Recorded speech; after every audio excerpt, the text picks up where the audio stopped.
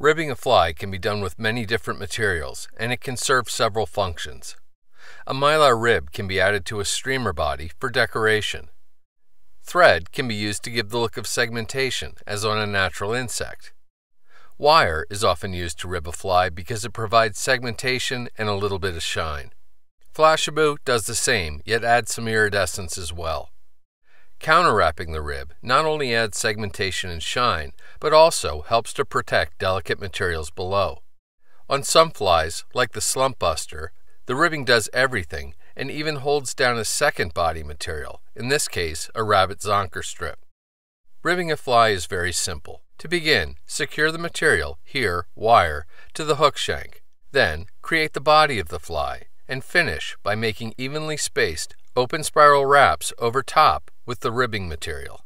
Finally, secure the ribbing material with your tying thread, and snip or helicopter the excess off close.